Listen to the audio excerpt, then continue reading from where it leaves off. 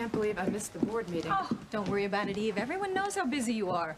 Julian couldn't attend either. That's why I had to stand in for him.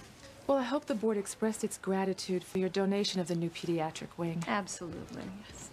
Ah, here comes your charming husband. Hello, TC. Ivy. I was just telling your wife how I filled in for Julian tonight here at the board meeting.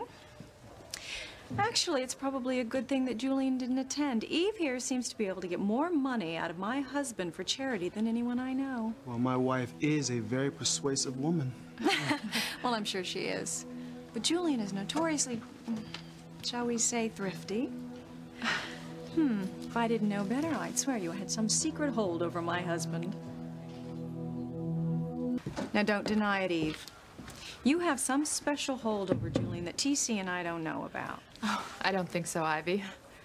I just told him how much we could use a new pediatric wing. Still, I don't think anyone else would have gotten through to him to quite the same tune that you did. It must have something to do with your reputation. Oh, come on. They call you Saint Eve behind your back. And that's for a very good reason.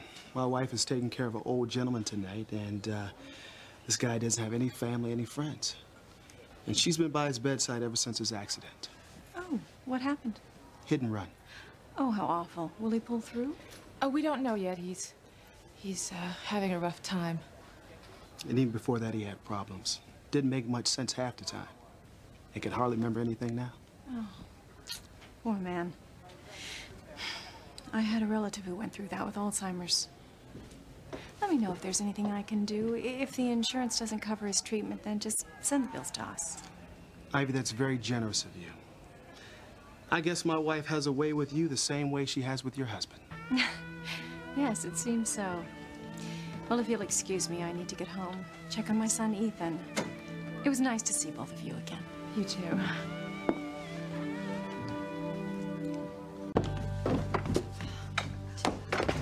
Gwen, are you all right? What? I don't understand. Please, Ivy, I sent you upstairs so you and Ethan could work this out and make up. look, I know you meant well, but he wasn't by himself. What do you mean? Teresa, I found him with Teresa. We're together. Teresa, what were they Look, doing? Ivy, I don't want to talk about it. I can't stop crying. What on earth is going on?